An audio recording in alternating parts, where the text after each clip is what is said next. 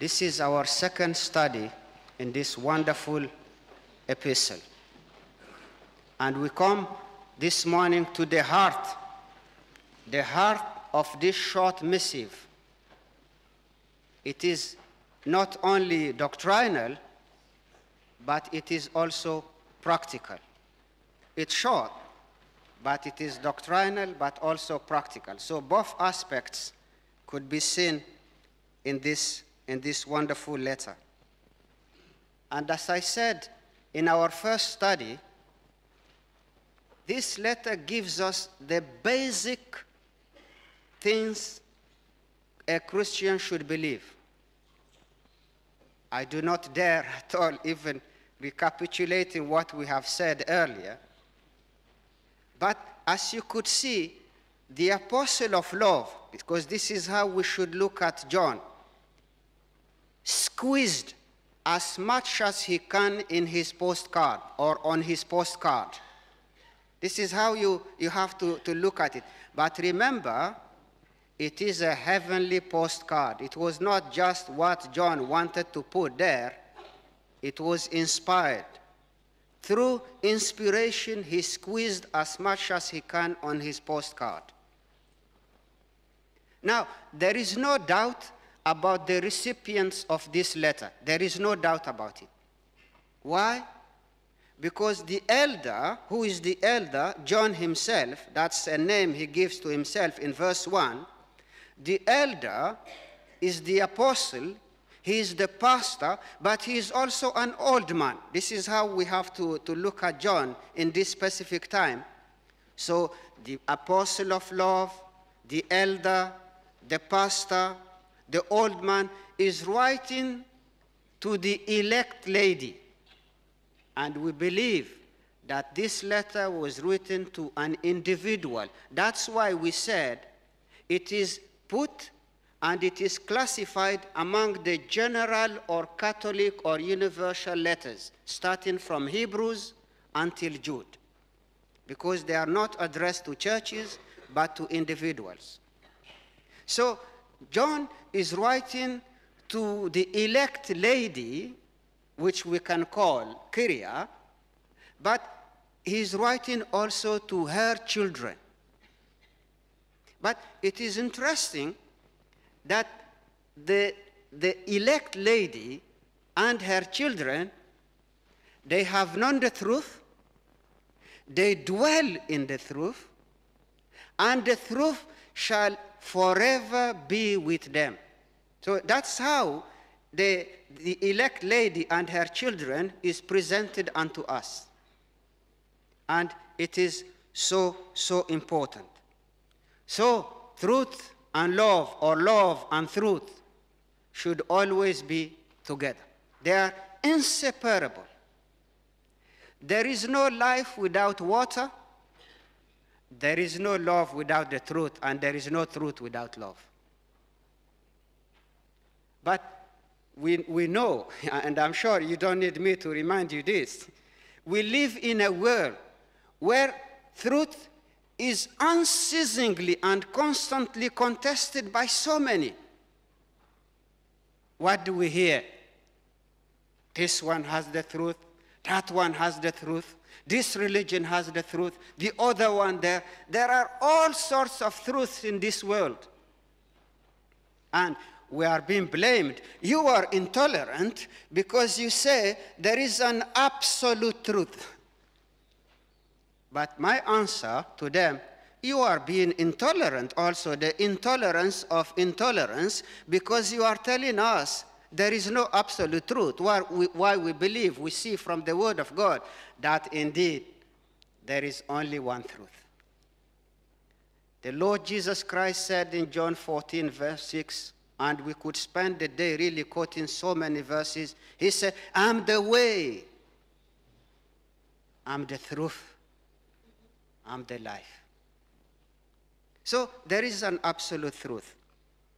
So truth and love must work together. We must cultivate truth. We must cultivate love. We must cultivate obedience to the truth, to God, but also to his word. Those are crucial matters. But also, as Christians, we must promote sound doctrine. We must promote it. We must contend for it. Because this is so important. True love is a loyal commitment to the truth. True love is a loyal commitment to the truth. So, when we come to 2 John, it is, again, a short letter. I hope I'm just whetting your appetite so that later you can get interested and engage and back yourself in a deeper study. And God willing, as time goes, we will come also to 3 John. 3 John is actually the shortest letter in the whole Bible. So we look at this short letter, but it is so relevant and applicable. The whole Bible, if I could sum up the whole Bible in one sentence, Bible is a heavenly book, a divine book, to show us God's love, the person of God, who God is, what he has done for us, how to know him. But the Bible is not only about salvation, about redemption, about fellowship with God. It is a book of warnings. The Bible is a book of warnings. Oh yes, it is a book of love. It is a book about redemption. It is a book about our sanctification. It is a book about the great God and what he has done for us. But indeed, it is a book of warnings. And I do dare say that every book of the Bible contains some warnings. But if you doubt about it, I challenge you in a friendly way, in a brotherly way, to study 2 Peter, 1 John, 2 John, 3 John, and Jude. Those 5 books are given expressly to us to warn us. And I could have put 1 Timothy, 2 Timothy, Titus, the pastoral letters, Hebrews, and so on. But those 5 books are really relevant in terms of warnings to the people of God. But it is not just warning in terms of being negative, because this is, again, what some people will tell us. You are being negative. You are being narrow-minded. It's always about warnings, warnings. But you see, the warnings are coming from a heartfelt love, but also a heart that feels for the souls of other people. A nation without warnings will fall. A Christian who do not heed unto the warnings of the Word of God, unto the warnings through the public ministry of the Word of God, will fall into pieces. So, as we look at the second part of 2 John, I would like to make 4 steps, just to help us really to dig a bit in the lapse of time we have before us this morning. The first one, there is a reason. The second, we have to look at the reality. There is a reality. The third step, there is a reward. A reward for believers, for true believers. And the fourth one, the last one, there is a recommendation. We are given an exhortation. We are given a recommendation in the way to deal with false teachers. So let's look at the first step, which is about the reason. And look at verse 7, please. Verse 7. There is that small conjunction there, but it is there. Some versions of the Bible miss it, but it's so important, that tiny word there, for, which we could also translate because.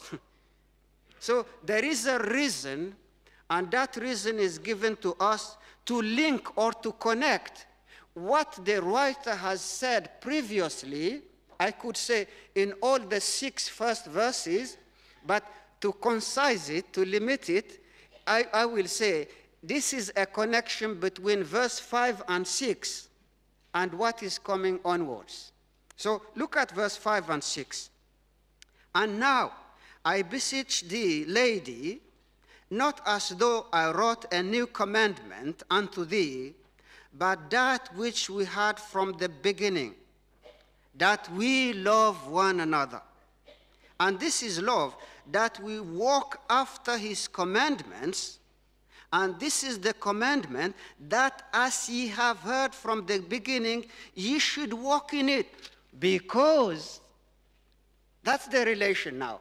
Or for, because of the importance of walking in truth and love, and contend for truth and love, you need to do something. So there is a reason given unto us. And that reason gives us the importance of truth and love. My brothers and sisters, truth and love are the bastions. They are the bastions against false teachers and against false teaching and against error. So these are the bastions. These are the fortresses to protect us.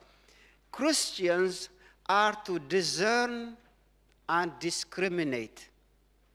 We are not speaking about racial discrimination, but we are speaking about spiritual discrimination. A Christian who has his hands open to everyone and anyone who claims to be a Christian is not exercising discernment and is not exercising discrimination. And we will explain more as time goes, but because you will see in the warning, we are given steps, we are given ways, we are given tools, we are given hints in order to know how to react or how to encounter and how to relate to false teachers and their false teaching. Oh, again, I have to say, we are not being negative. Why? Because the apostle of love is telling us, because there is something big, there is something crucial, there is something catastrophic false teachers are doing, so we need to heed, we need to be aware, and we need to protect ourselves against them. So that's the reason. The second, look at the reality now. There is a reality. And the reality in verse 7, for many deceivers are entered into the world who confess not that Jesus Christ is come in the flesh. This is a deceiver and an antichrist. But look what is said, first of all, what is said in verse 4. And then we will compare verse 4 and verse 7. This is frightening. At least when I read it, I was really frightened, because when you look at verse 4, I rejoice greatly that I found of thy children. Please let me, if I could retranslate or rephrase that verse by putting another word there, just for the sake of our understanding. Now, I rejoice, verse 4, I rejoiced greatly that I found some, so that's my replacement word, some of thy children walking in truth. So in verse 4, some are walking in the truth. But verse 7 now, the comparison or the contrast is there. Is it some, just some deceivers? No, for many deceivers, not just some. So in terms of balance, you can see with the elect lady, just a few are walking in the truth. And I'm sure you will agree with me, we can apply it to today. If in John's times there were so many deceivers, what about today? So many deceivers. And the deceivers went out from the church. We will explain that as we look at it. Verse 7 again. For many deceivers have entered in the world. So, into the world. So we can see that there are many deceivers. And these deceivers or false teachers, they are denying a very simple truth of the gospel. Christ is God. This is a part of the irreducible minimum of things to believe. If anyone, great theologian, erudite, consecrated, anointed man, if he doesn't believe that the Lord Jesus Christ is God, he is denying, actually that's my subject, a basic Christian doctrine. A basic Christian doctrine. Believing that Christ is God. That's basic. And no wonder in Luke 18 verse 8, the Lord Jesus said, when the Son of Man cometh, shall he find faith on earth? Many deceivers are denying the identity, the person, the work, the divinity of the Lord Jesus Christ. And I believe even a child in Sunday school who have grasped and who have trusted in what the Lord Jesus Christ has done wouldn't say, no, Jesus Christ is not God. But these great theologians, and John is speaking about them, they are denying what we may call a simple gospel truth. But the second thing, not only that there are many, look at verse 7 again. For many deceivers are entered into the world. If I may again retranslate this part, just because it will help us, many deceivers have gone into the world. What does it mean? Where were the deceivers? They were in the church. Now, it doesn't say they were believers. They were deceivers while they were in the church. Seemingly, apparently, they behaved like any true believer. But in fact, very soon, they went out from the church as missionaries. Let me call them, they are not missionaries, but mercenaries. That's the way we have to look at them. They went out, and you don't need me to tell you. You meet them in the street every day. They're here. But where were they before? They were in the churches. And the false teachers, actually we shouldn't go far. Please turn with me to 1 John chapter 2, because that gives us an idea of what John has said previously in 1 John. 1 John chapter 2, and I promise I will not take you to any other verse. 1 John chapter 2, verse 18 and 19. Little children, it is the last time, and as ye have heard, that Antichrist shall come, even now are there many Antichrists, whereby we know that is the last time. They went out from us, but they were not of us. For if they had been of us, they would not doubt, they would not doubt have continued with us, but they went out that they may be made manifest that they were not all of us. So the false teachers were with us, but they left us. Why? Because from the beginning they were not of us.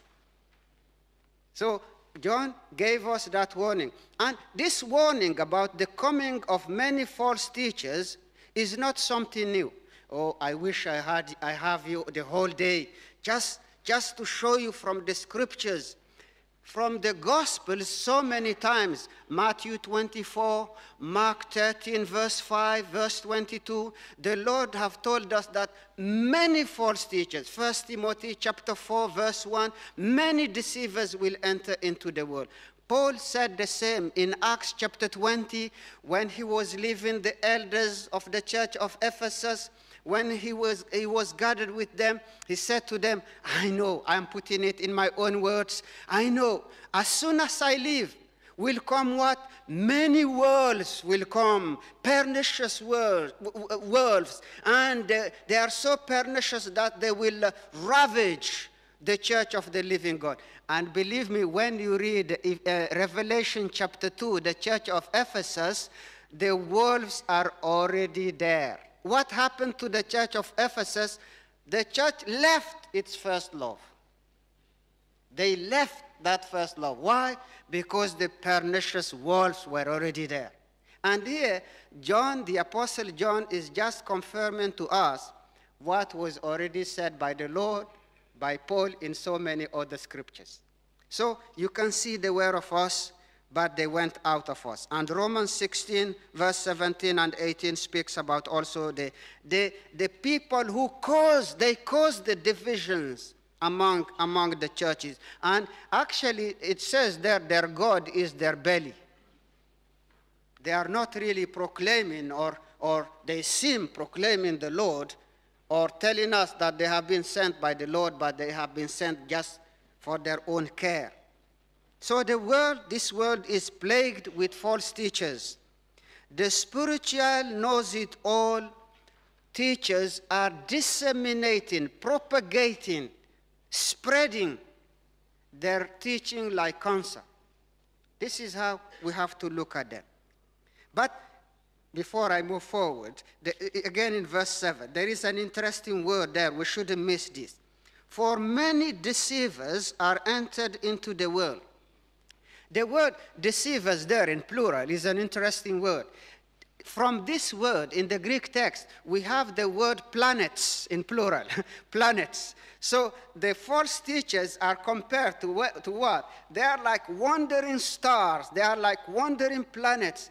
And believe me, they are actively leading people astray, and they are pushing other people to wander away from the truth with great conviction. And this is how we have to look at them. So with great conviction, they are leading other people astray. But of course, my brothers and sisters, I hope nobody thinks here that false teachers are walking in the streets with a label on them. Here I am, I'm a false teacher. Actually, they all look like the real McCoy. They all look like the real thing. They all look like a sound teacher. But indeed, they are false teachers, they are imposters, they are wolves in sheep clothing and deceiving the naive and the weak. And as we look at them, they pretend to speak on behalf of God. But remember what Paul said in 2 Corinthians 11, that Satan himself is able to disguise himself as an angel of light. That's what the false teachers are doing to deceive many people in this world. Now we come to I hope it's practical, the practical part, still in the reality, our second step in these verses. And because of the seriousness of the matter and the problem, John gives us a solution. And the solution he gives us is made of three imperatives. Three imperatives in the text here. We will discover them as we proceed.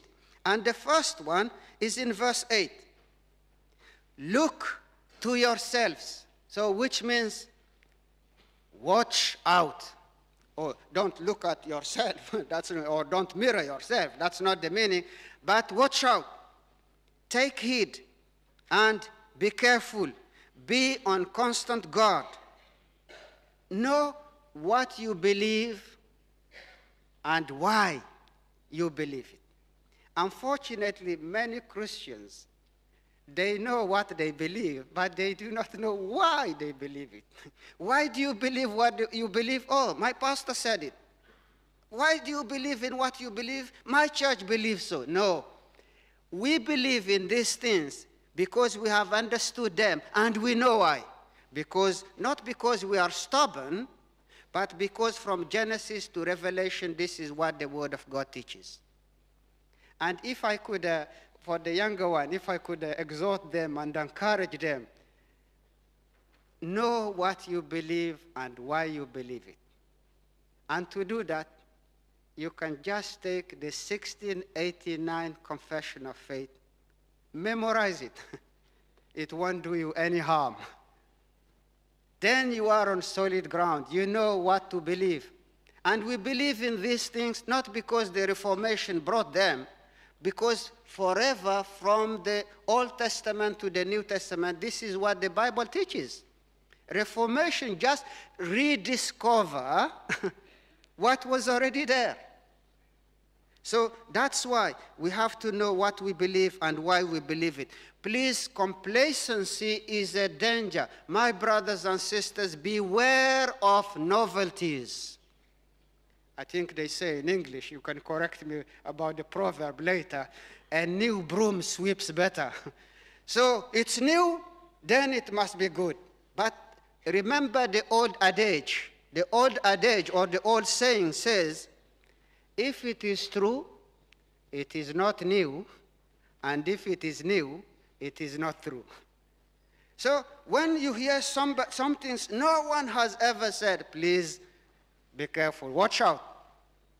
Watch out, because the doctrine of God, no one will invent it again. It's already there. It's in the Word of God. Do not be put off by criticism of being qualified, of being narrow-minded. We do not need new doctrine. But my brothers and sisters, we need only to grasp firmly what we already have. Understand it. 2 Peter 3 verse 18, grow in grace and in the knowledge of the Lord Jesus Christ. Psalm 119 verse 18, open mine eyes so that I can contemplate the wondrous things of thy word. This is the prayers we must do when we come to study the word of God. So, first of all, we must protect ourselves. Watch out. Know what you believe and why you believe it.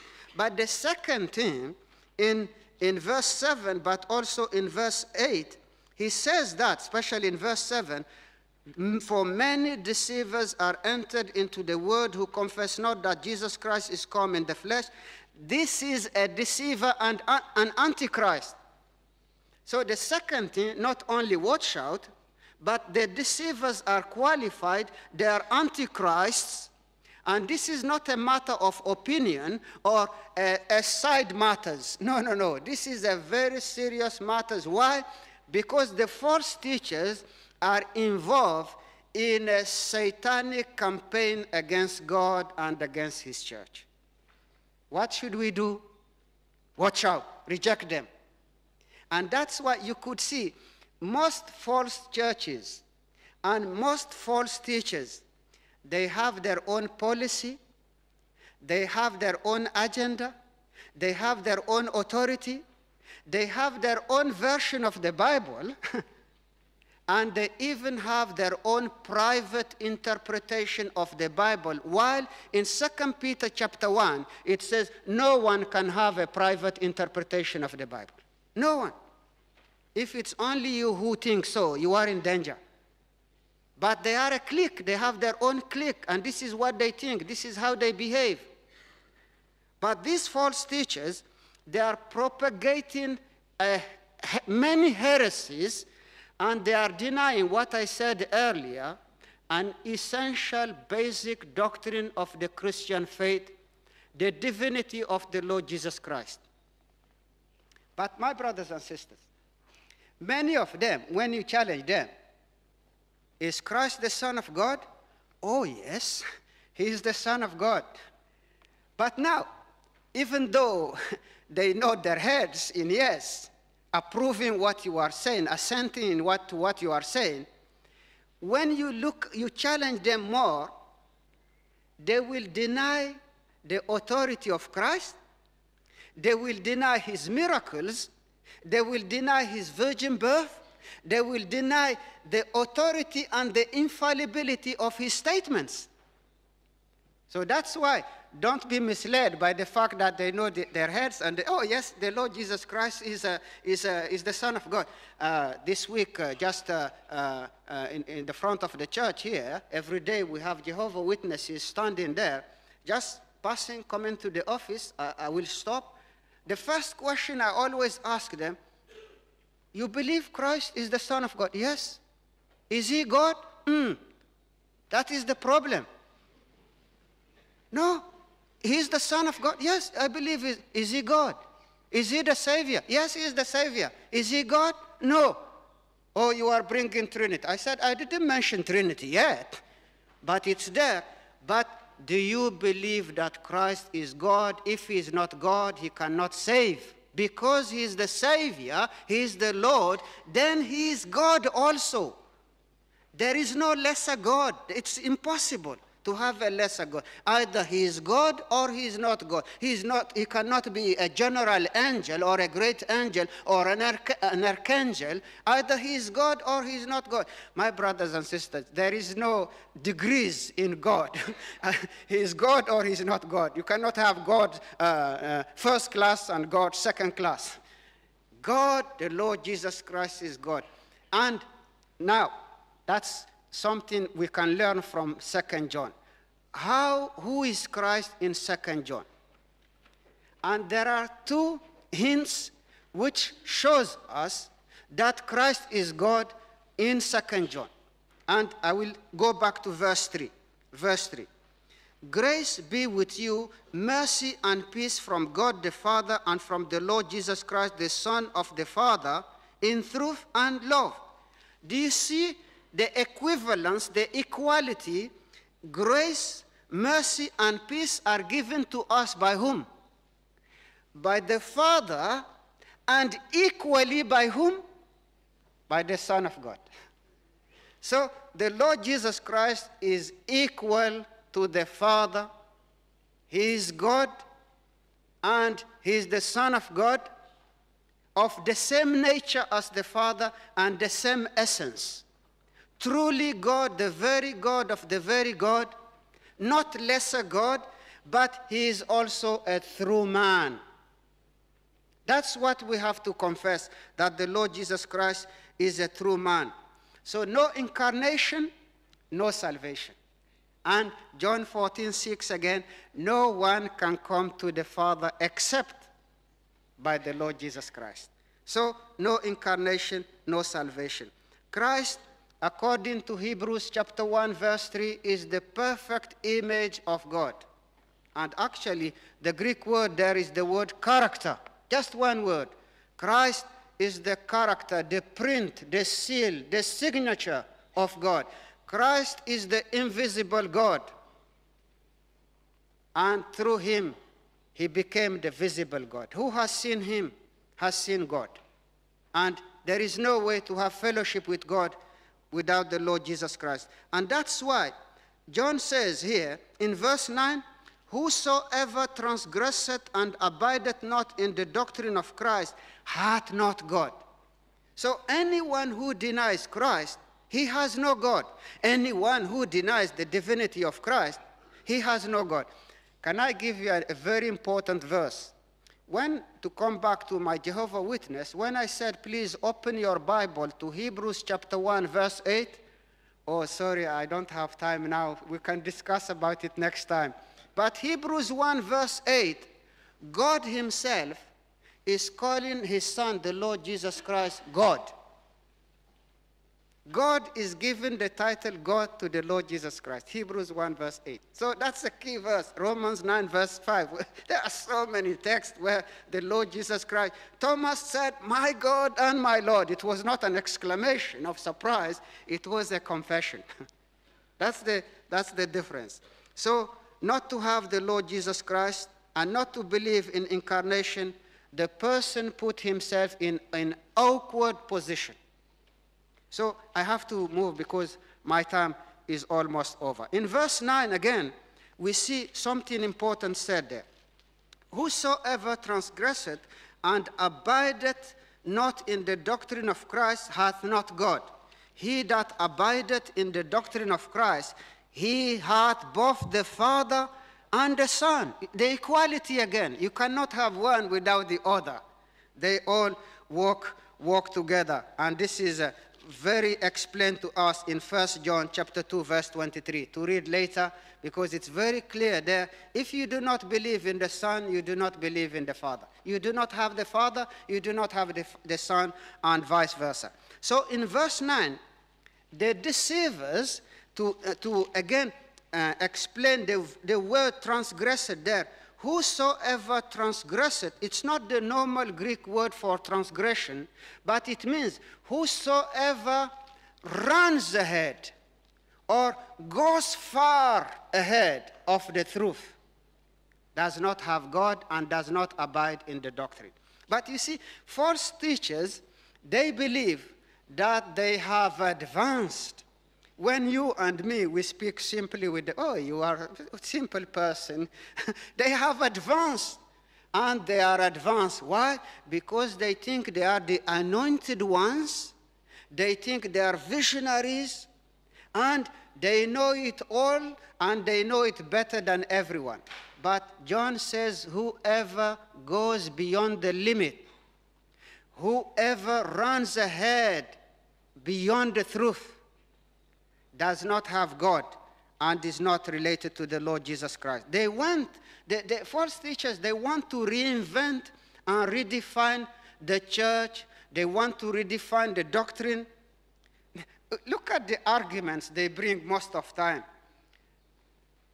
Archaeology has discovered this and that. Or the old manuscript, suddenly an old manuscript have been discovered. But even when those arguments are debunked, they still cleave. They are stubborn to what they believe. And they do not want to let it go. So with fair speech, they deceive the simple. They think they have something other people do not have. They are at the apex. They are at the top. But the apostle of love says, whosoever goes far does not abide in the doctrine of Christ. Please, before I come to the third step, the reward, again in verse 9, it says something which is important. Whosoever transgresseth and abide not in the doctrine of Christ. What we believe was not taught by the church. It is the doctrine of possession. It is the doctrine of Christ. Christ taught that he is God. His apostles, Acts chapter 2, verse 42, they taught that he is God. The doctrines of the apostles, they taught about it. But also, the church believed in it. You see the difference? It's not the doctrine of the church. The church believed in what Christ have taught and in what the apostles have taught. So we are recipients of what Christ and his apostles have taught. So we believe in that doctrine. My brothers and sisters, test the Christological view of false teachers. Test it. Watch out and test their teaching. Bible should be our guideline. Now, the third point, the reward. The reward. There is a reward. But again, remember, there is no amount of good works you can do in order to be rewarded by God. Salvation is of the Lord and by grace. But what does John says in verse 8? Verse 8, look to yourselves that we lose not those things which we have wrought, but that we receive a full reward. There is a reward, but not just a reward, a full reward. My brothers and sisters, do not ruin and do not lose the fruit that costs sweat, blood, time, energy. Do not lose what took centuries to be built. Our faith, what we believe, is not an afterthought. It's not a man who just brought it. So that's why false teachers are wrong, and we must watch about what they teach. We lose a lot spiritually in listening to the outlaws. They are outlaws. But as Christians, we lose a lot spiritually in listening to them. We are beneficiaries of a great inheritance. It's like a torch. We pass it on to the next generation. So we shouldn't spoil it, but the labor of every Christian will be rewarded. I have no time to take you into the verses, but Mark chapter 9, verse 41, Mark 10, 29, 30, Hebrews 11, verse 25, 26. All those verses are speaking about the reward of believers. No greater reward. I'm sure you are asking, will we have rewards in heaven?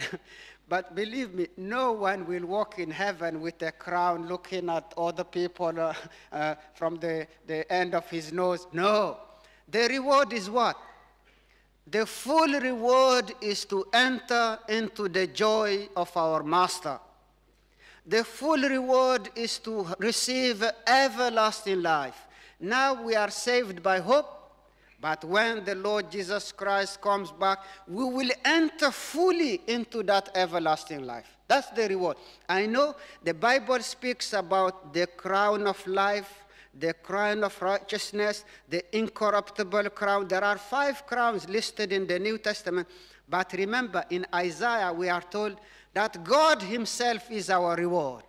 And in the book of Revelation, we are told that all those crowns, we will bring them and put them at the feet of the Lord Jesus Christ. He is the one who should wear the crown. And we worship him. So there will be a reward. A daily, faithful, dedicated, devoted life of a Christian will be rewarded. So don't lose heart, my brothers and sisters. Don't lose heart. No labor will be in vain. 1 Corinthians 15, verse 58. Our labor will be rewarded. Even the glass of water given in his name will be rewarded. In this life, but also the full reward, entering into the everlasting life. What is everlasting life? John 17, verse 3 says, everlasting life is to know the true God and his Son, the Lord Jesus Christ.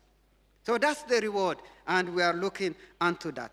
Now, the last point, the recommendation. And I have to do this in 2-3 minutes, and there is a recommendation given to us in verse 10 and 11. If there come any unto you, any such person, this is the second imperative. Receive him not. Receive him not. Be hospitable, and the word hospitable, there is a difference between xenophobia, which means hate of foreigners, and hospitality. The Greek word hospitality means to love foreigners. So the word used here in receiving, we as Christians, we have to be hospitable. Hebrews 13, verse 2, we have to be hospitable. But please, you should close the door to deceivers. Watch out your company. We should not welcome their teaching into our homes. And now, I'm sure most of us here will say, we don't welcome any false teacher in our homes. But can I apply today? What about all the false teachers we watch on television?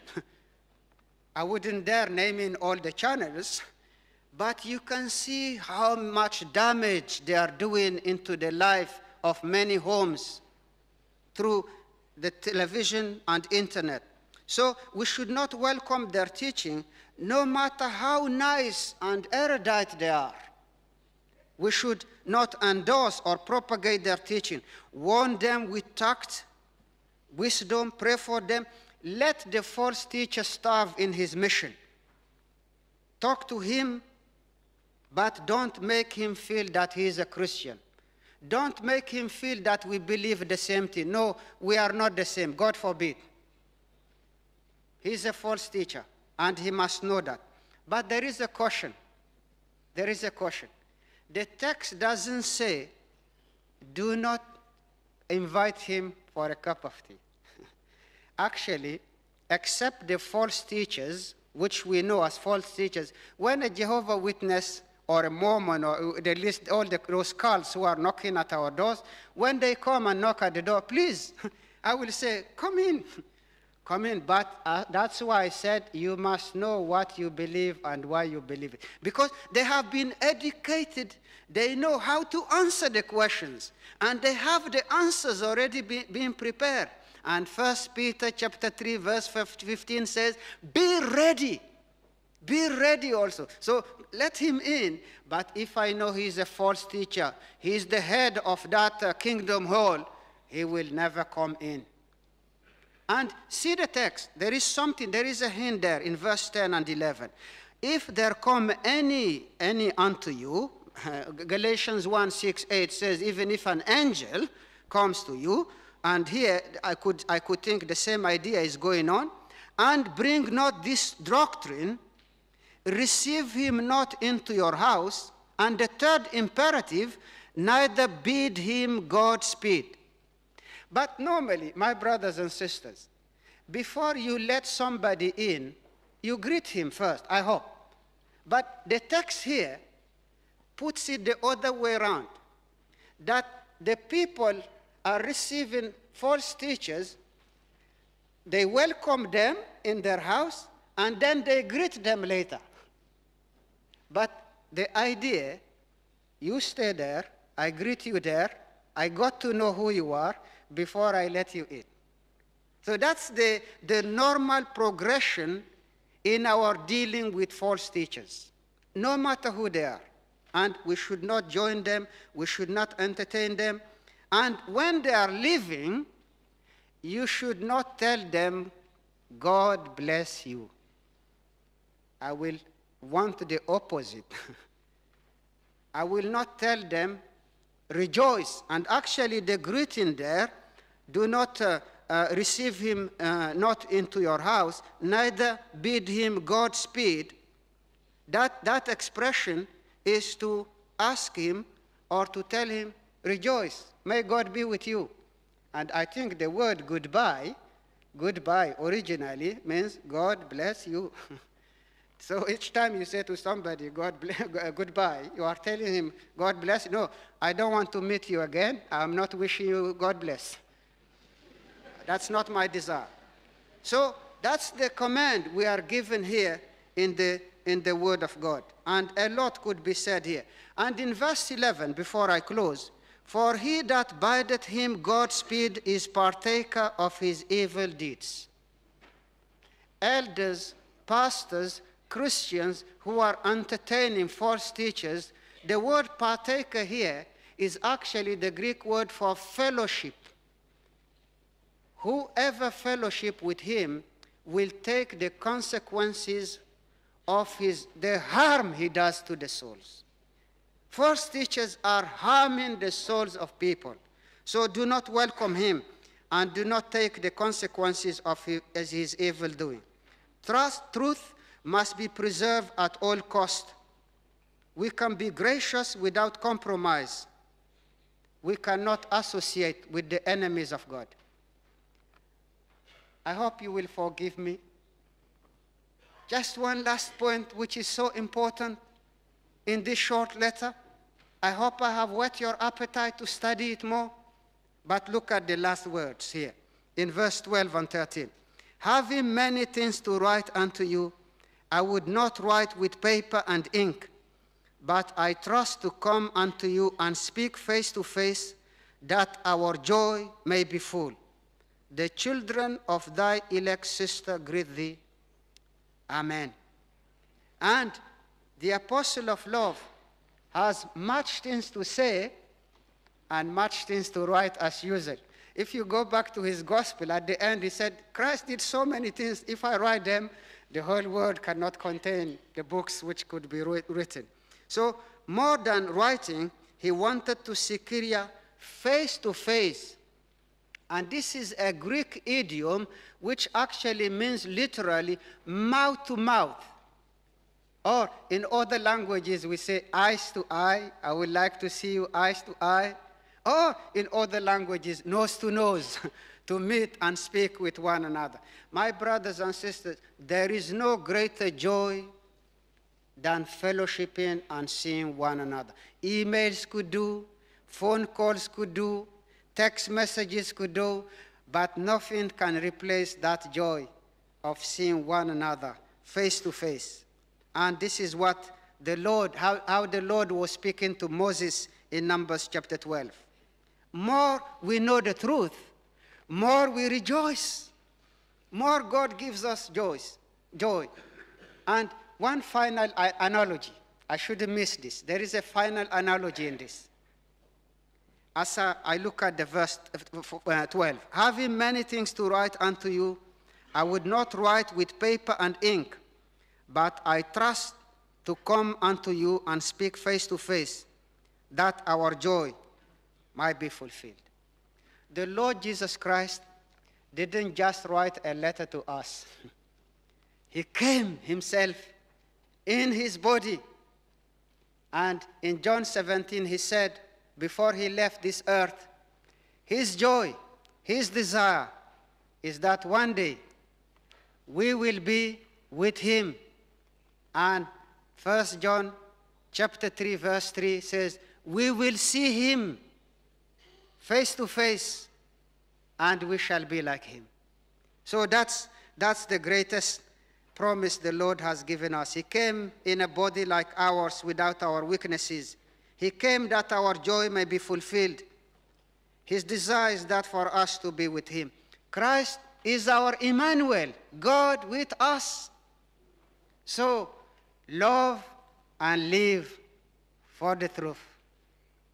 May the Lord help us to be bold and to live for him. Amen.